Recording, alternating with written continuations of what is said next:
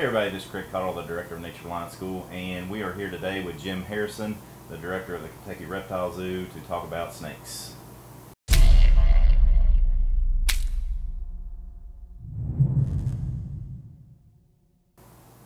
So the first thing I want to ask you about, Jim, is a lot of folks in the survival community carry around with them a small snake bite kit that has the extraction device, and some of them I've seen even have a razor blade in them to make the X cuts. And so, can you speak to those kits and what your thoughts are on those? Well, first, you know, all of the snake bite kits that are out there, the Sawyer extractor and the old little Boy Scout kit that had the scalpel and the constriction band, are now, all the snake bite experts say do not use them.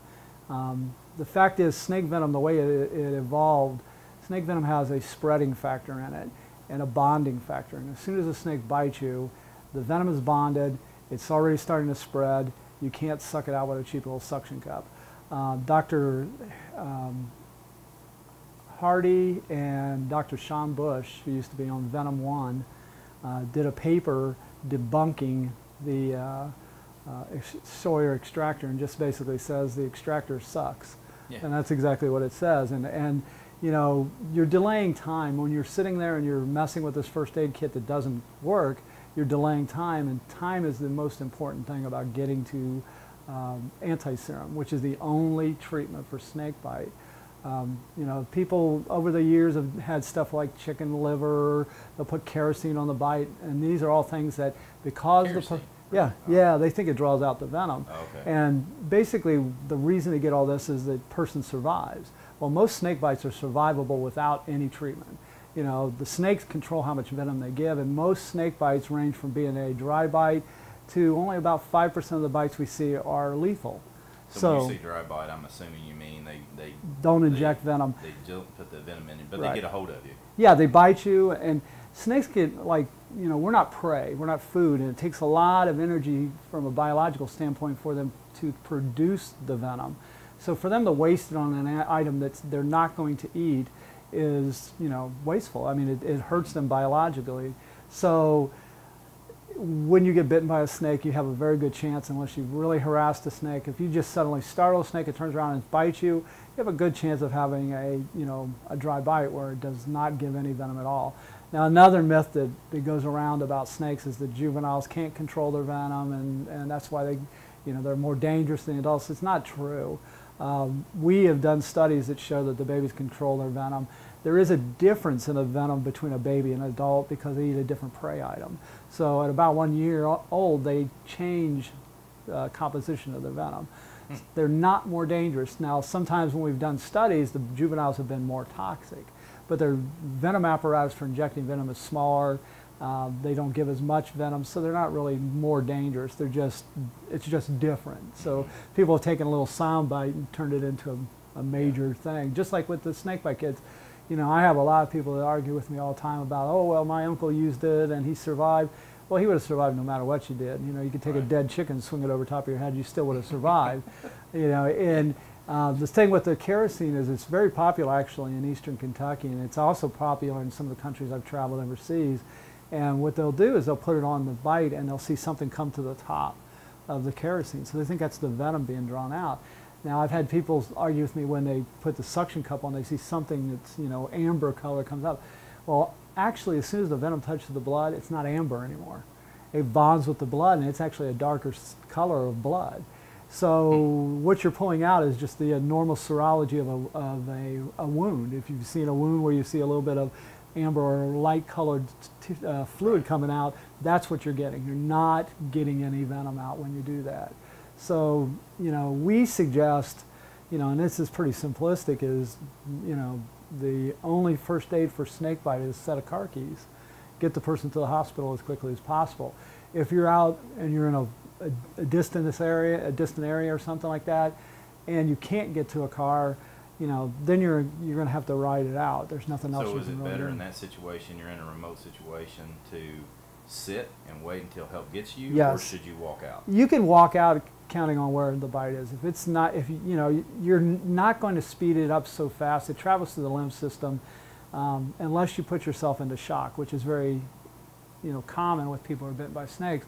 Shock can be caused by a psychological reaction to the bite, or it can be a physiological, when the blood, when you start having blood drops and your clotting factors and stuff like that, you can go into shock. So it just counts on where you're bitten and how calm you are. I always suggest that you walk slowly out, or if the person has a second person with them and they're bitten in the leg, that somebody makes a little thing to pull them out. I forget what they're called. Litter. Yeah, litter. Yeah. And just pull them out, and take them to the hospital. If they're bitten on the arm or something like that, you want to keep the hand slightly elevated above heart level. It is going to be intense pain. You'll know if you had a dry bite within 10 minutes of being envenomated, because you'll feel a burning sensation at the side of the bite.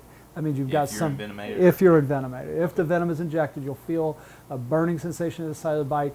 And with the amount of venom, that will increase with how much pain there is and how much swelling. Typically, if you have swelling past the bite site, maybe 6 to 7 inches, 20 minutes post-bite, you probably got a pretty serious bite. With copperhead bites, we've never had a death in the state of Kentucky from a copperhead bite.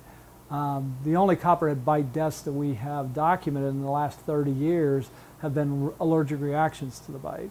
I consulted an autopsy on a gentleman who died in Tennessee who was keeping one as a pet illegally and was bitten, and he started breaking out in hives, he started wheezing, he had pinpoint pupils.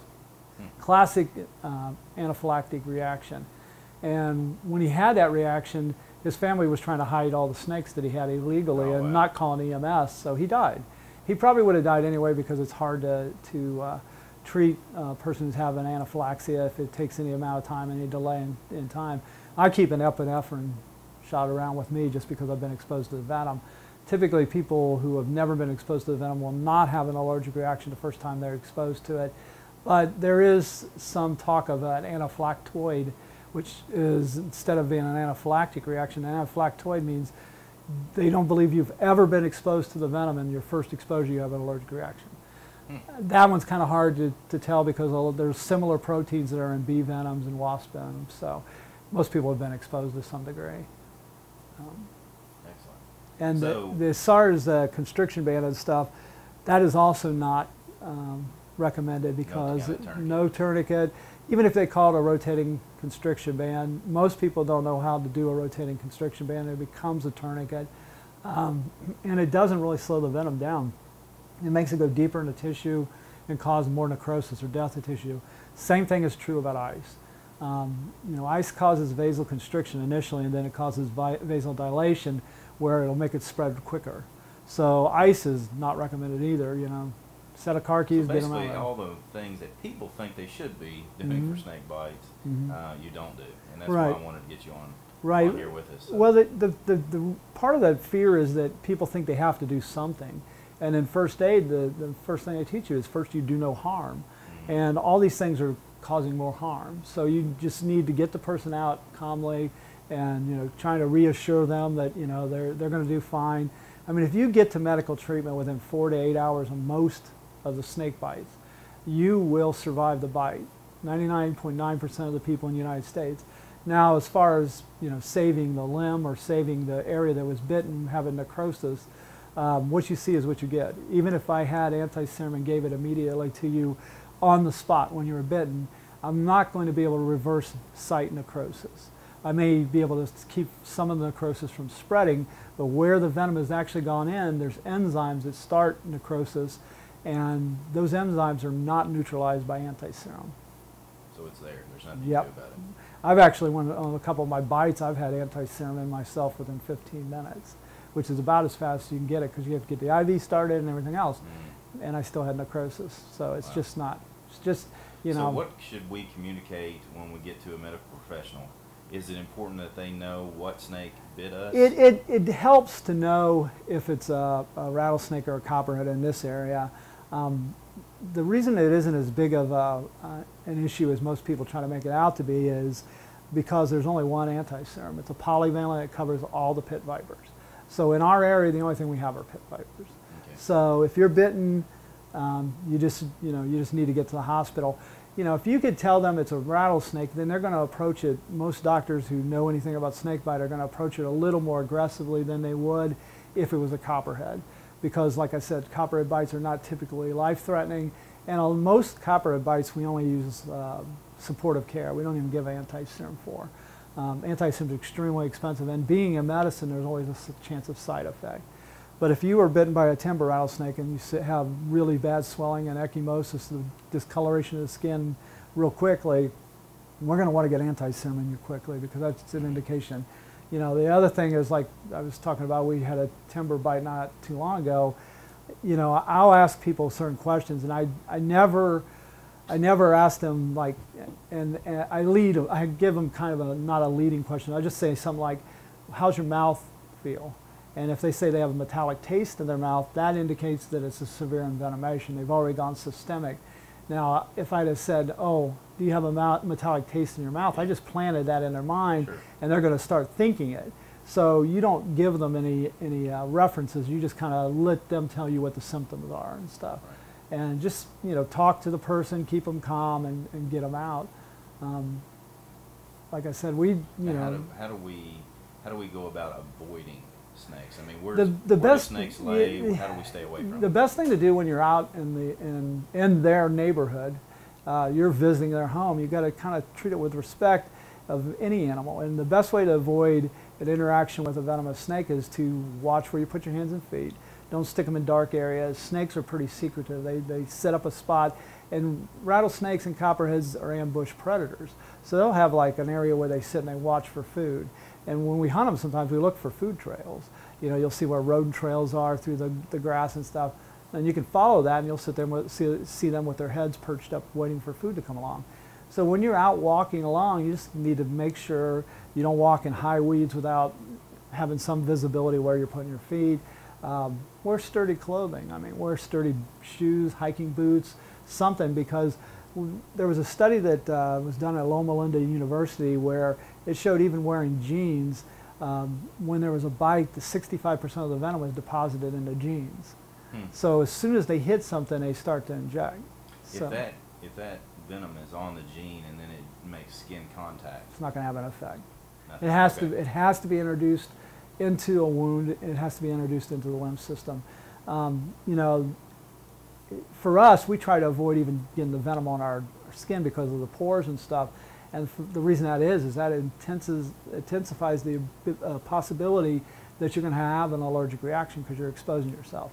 But if you're just a hiker, you know, your only exposure is going to probably be this. It's not going to have any effect on you. Mm-hmm. Good. So laying next to a log, that's a lot of people when you're walking over a log. When you're walking over a log, you know, there's a mythology that always bites the second person that steps over the log.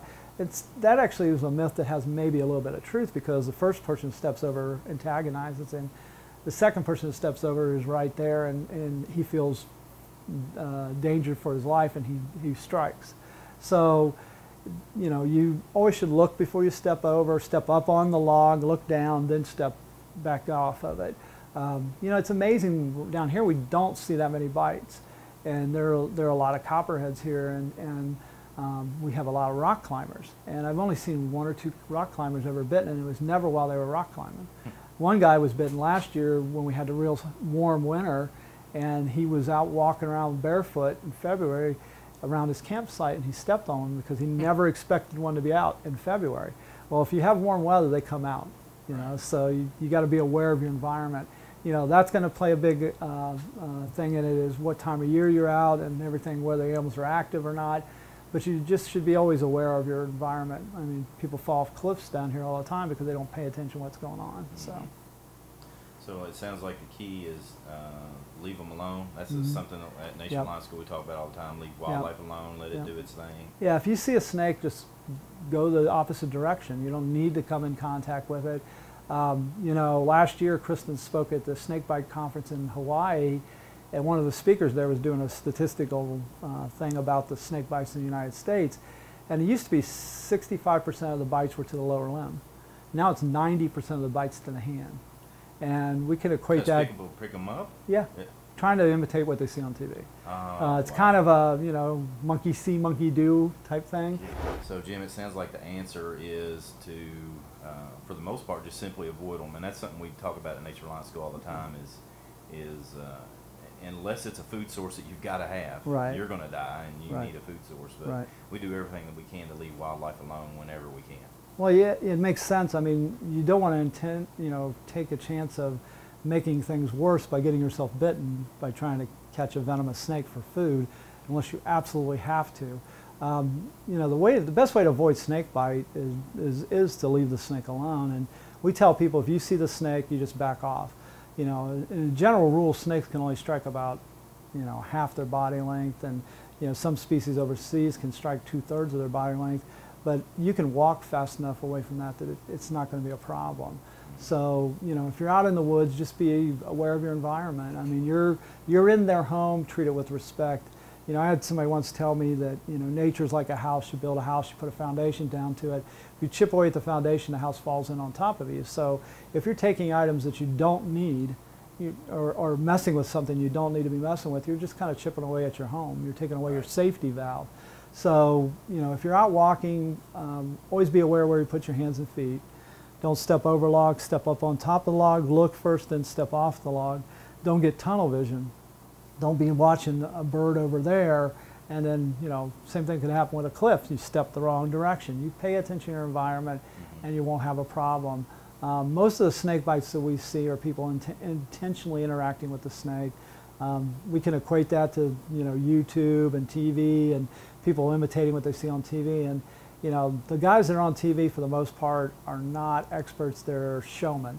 So they want to pick the snake up. And, yeah, they're entertainers. And they're showing kind of a reckless, you know, handling thing. I never pin a snake unless I'm extracting venom. I never put my hand on them. You know, there's tools for doing it. You know, if you have a snake around your house and you want to remove the snake, take a trash can, put it down sideways, take a broom, sweep it up into it, flip the trash can back up, put the lid on it, take them out and dump them somewhere. You know, typically you don't want to go more than a mile, mile and a half away from where the animal is because they have a home range.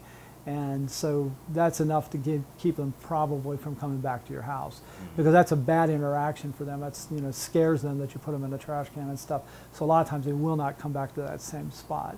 You know, if you're out walking, there's high weeds and you have to go through the weeds, make sure you're wearing appropriate footwear, you know, boots, jeans, things to protect yourself, even just from the weeds themselves. You know, Loma Linda University did a study where they saw that 65% of the venom was deposited in the jeans when the person was wearing jeans and the snake bit. So anything gives you a little bit extra protection. So, you know, put a barrier between you and them, and the best barrier is your mind. Use your mind and stay away from the snake. And, you know, males tend to get bit more than females because of the ego, yeah, showing off, and, you know, a lot of times alcohol is involved. So yeah, all things that you shouldn't be doing anyway if you're trying to survive. So right. What any other, while we're here, and it seems like we've covered actual snake bites and venomation, stuff of that nature. Any other myths about snakes that you'd like to pass out to our viewers? Well, the biggest myth that I hear all the time is aggression. They always are talking about snakes are aggressive, snakes are aggressive. My idea of aggression would be that if I'm walking in the woods and I'm walking down a path and the snake comes charging out of the hills and attacks me, that's aggression. If I step on him and he bites me, that's self-defense. So they're defensive animals, and like I said earlier, they don't want to use their venom. It's too hard on them to make that venom up. So they're not going to waste it on us. And, you know, I tell little kids all the time, even the biggest snake in the world, you're a giant because you're standing erect. So just leave them alone. They don't have arms to push you away, so they can't push you away. The only way they have to defend themselves is to bite. So the other myth is that if a snake rouses its tail and there's a rattle noise, that it's venomous, because there's a lot of harmless snakes like rat snakes and milk snakes, and king snakes will rattle their tails and vibrate them in the leaves. So that does not mean they're a rattlesnake. Yep. So people start freaking out. It's you know, I actually had a guy years ago that I did an autopsy on who they wanted me to identify the snake, and I got there and there was a garter snake that was chopped in like 4 or 5 pieces. And what had happened was the guy had a pre-existing heart condition, and this just sent him over the edge because he was scared of snakes. He was convinced that he was going to die. You know, it's a lot of it is mindset. I mean, when I used to train anti-terrorist and SWAT people, I used to tell them, I said, you're not dead till you're dead. You know, just because you got shot, because there were people who got shot in the shoulder, it was not life-threatening, would die. Right. You know, it's a psychological thing. You just keep shooting till you can't shoot no more. And Right. same thing with the snake bite. When you're bit, you just don't lay down and die. You just kind of start thinking of what you need to do to get out of this situation, how to survive. You know, people always comment on how calm I stay, and you know, I tell people, I say, well, acting crazy isn't going to make me live any better. It's actually going to make it harder for me to survive. Right. So in any situation, the calmer you stay, keep your blood pressure down, keep your mind set right, and you just go into survival mode, you have a better chance of survival. Very good. Anything else you want to share about snakes? I mean, one of the things I would like for our viewers to know, daggone, is that thing not doing it again? I can't see it. Yeah, it's moving. Sorry. Yeah, I see something moving. So. All right, so sorry about that. That's okay. Snakes provide a valuable service to the outdoors. Right. I mean, it's one of those things that, you know, I've seen 2 people on Facebook in the last week that have killed rat snakes in their backyard, and I'm thinking, do you like mice? Right. You must, because you're killing the thing that's taking care of them. Well, actually, the one thing that people don't understand is that delicate balance of nature. We've kind of, you know, which is kind of what scares me with people getting so caught up in the internet and caught up on just being inside all the time. They've lost that little bit of connection they have with nature. And even with the TV show, they're living vicariously through these guys who don't really know what they're doing on TV. And so they've lost that connection. And I'm afraid for kids because they're losing that connection. If you don't respect something and know that it has a place, then you don't care if it's gone. Right. And you know, all those little keys, all those little things, like they keep us alive. I mean, the snakes control rodents, they control insects. There's snakes that eat insects. Actually, the green snake that's around here, and you know, even garter snakes eat insects. Green snakes will eat mosquitoes. So you're talking an animal that's helping control West Nile disease. And you know, people are killing them because they're afraid of them. The other is that rodents carry diseases that kill humans. In the United States, each year we have 0 to 12 people die from snake bite. And like I said earlier, most people survive snake bite. So the only people who typically die from snake bite are people who refuse medical treatment or delay medical treatment. So, you know, you have an animal that controls the diseases that rodents carry, like the hantavirus. And, you know, every year we have 75 people or more die from the hantavirus in the United States. I think a couple, was it last year or the year before last, out in one of the national parks, they had a big outbreak of hantavirus. In Yellowstone, I believe. Yep, and that's because people have interfered with that balance of nature. So you need to realize that it's part of nature. And then if you like eating, I mean, if you want crops, you have to control the rodents. I mean, you know, you start wiping them out, the snakes and the hawks and everything that are balanced there, you know, and people say, oh, I got a cat. Well, your cat can't crawl on the wall and eat a whole family of rodents, which is what a snake can do. The other thing is with like the black snakes, the old timers used to have a good saying of, you know, don't kill any black snakes because they keep the venomous snakes away. Well, the black king snake will eat copperheads, and copperheads and rattlesnakes snakes know this. So if I put a king snake in a cage with them, they'll go crazy trying to get out of the cage because they know it's a natural predator. So they're going to avoid them. So if you have them on your property, it's a kind of a, I didn't know that. Wow. Yeah, it's an aversion thing. And the other thing is like what you're saying with the rat snakes. Well, if you have one predator that's controlling the rodents and you take it away, something's going to take its place. Well, if you're in an area where there's copperheads and there's a place where that rat snake could live, there's going to be a snake come. You know, if you don't want snakes around your house, the best way to do that is keep your grass mowed down, keep everything picked up off the ground, no logs, nothing flat from the hide-in, no security spots, and no place for rodents to be, and you're not going to have snakes around. Right. But most people don't do that, and you know, so you have to learn to live with them, you know, together. And I always get offended by all those pictures on the internet, you know, the big macho guy holding a snake, because my skinny little wife can catch mambas. You know, it has nothing to do with being macho. It just means you did something, you know, you killed an innocent animal, did nothing to you. You're not eating it. You know, people think because I say that I'm against hunting. I hunt and I fish, but I don't trophy hunt. Right. I use what I take. Yeah, you know, that's what I was taught. And, you know, Native American friend of mine always had a saying out west was that you don't kill the first thing you see, you kill the second, because that means there'll always be something left. That's the way I talk about edible plants too. When we teach edible plants, if there's only one species of this, even if we know that there's others somewhere else, right. we don't pick it, and we use that as an educational opportunity to say, you know, leave that one alone, let it be seed for the next. Right. Well, it's just using nature appropriately, and you know, nature will help you survive if you do that. You know, I call it the woods mojo. Oh yeah. If you help the woods will help Yep. you. Yep. So. Well, Jim, it's been a pleasure. Really appreciate your Yeah, expertise. no problem. Check out Kentucky Reptile Zoo. I'll make sure I have some links in the video below and in the comments and description below. You'll see Jim milking snakes for venom research. I highly recommend checking it out and do everything you can to support the Kentucky Reptile Zoo. So thanks again, and come on, join in. Let's learn together.